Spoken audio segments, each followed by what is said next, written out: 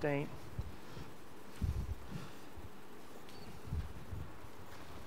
All right, so in the first, we're only working in the XY plane here, so the sketches are not too bad, not too bad.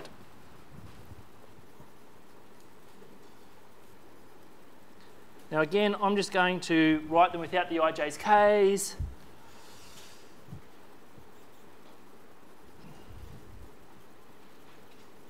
And remember, when we define a function, not only do we need, I guess the component functions, but we also need an interval that we're, restricting possibly the domain to.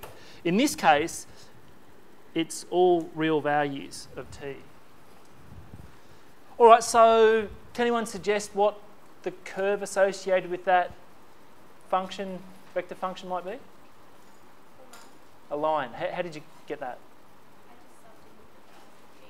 Okay, all right. Okay, so subbing in values of t can sometimes be handy, maybe not all the time. What about a more sort of universal method? Eliminating t?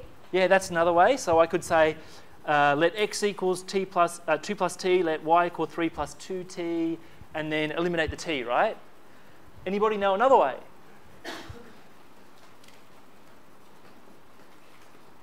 Anyone?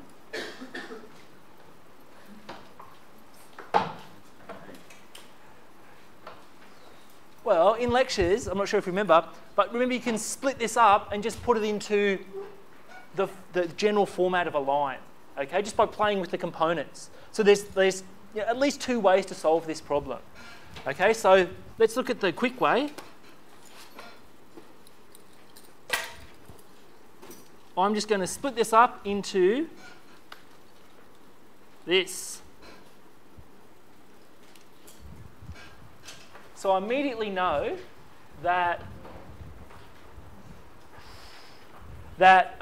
it's a line that passes through this point and is parallel to this vector, right?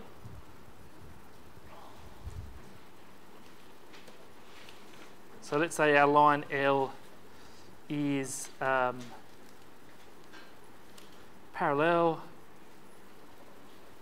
to vector 1, 2, and passes through the point 2, 3. Okay? But let's do it another way and go back and form the Cartesian equation, right? We're all probably more comfortable with that than this particular one because we're conditioned to it in a sense. So the other way,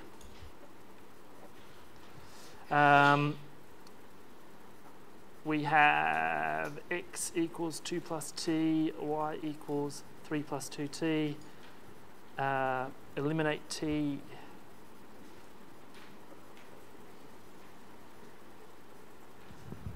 Okay, so just making t the subject here and subbing in here, we'll get 3 plus 2, x minus 2. So then we just got to clean that up, and we'll get 2x plus 2x minus 1, sorry. So of course we can draw it now very easily. So it's going to pass through minus 1 on the axis. And it's going to have a slope of 2.